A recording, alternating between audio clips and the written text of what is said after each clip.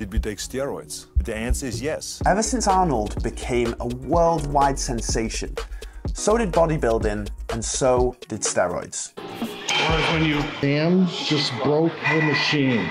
Today I want to talk about how those steroids could have affected Arnold's heart. Steroids can have a huge impact on the heart muscle itself. So I want to talk about that in this video today and talk you through a little bit of the physiology behind steroids, how it works, and why it can cause such big issues. I'm Jack, I'm a doctor in the UK, and I'm incredibly passionate about sharing health information to help you live healthier and happier. So if you like the idea of that, then please subscribe and let's get into this.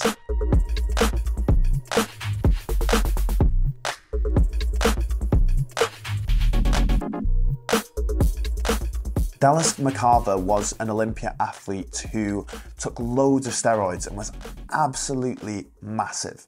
And he died at age 26. And when they did an autopsy on his body, they found that his heart was 3 times the size of normal. Why did that happen?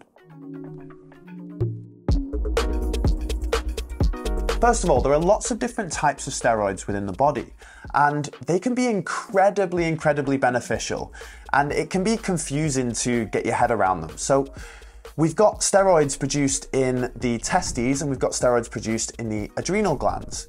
So the adrenal glands produce glucocorticoids and mineralocorticoids, the stress hormones and hormones that allow you to retain water. And then the gonads produce testosterone.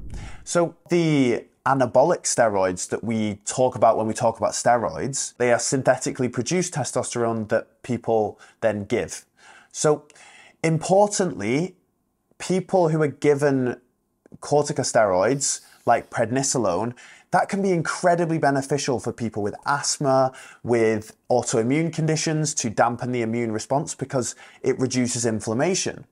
Whereas the anabolic steroids have been given to treat HIV in the past, but it's not very common, and there are a lot of side effects and a lot of issues with taking anabolic steroids. And one of the main issues with that is on the heart.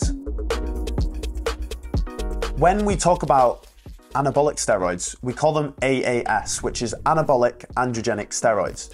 And it's very important that those two words are there because we have anabolic, which means that they allow us to produce more muscle. So that includes skeletal muscle, like biceps and all the ones you see on the bodybuilders, but also that anabolic effect can also affect the heart, which is why you get these massive hearts in bodybuilders.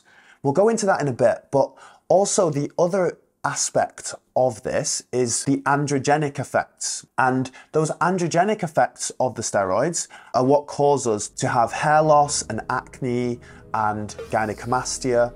So that's the androgenic function. Steroids have a really toxic effect on the whole cardiovascular system because they cause an increase in blood pressure through retention of sodium in the kidneys, which causes you to have more fluid in your vessels, which causes your blood pressure to be higher.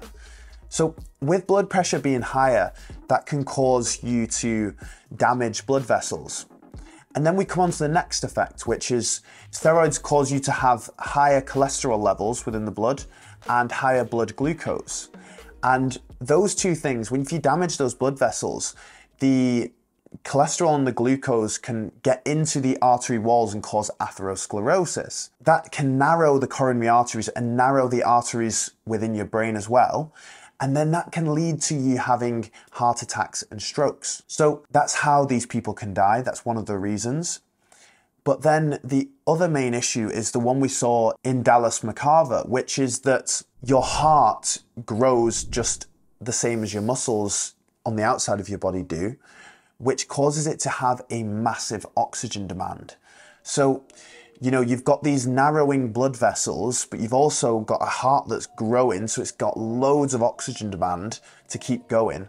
So that's why you can see these bodybuilders being maybe short of breath when they're walking upstairs because they've got such a massive oxygen demand to their body and their heart is becoming less and less functional. So that's why this has such a toxic effect on the cardiovascular system.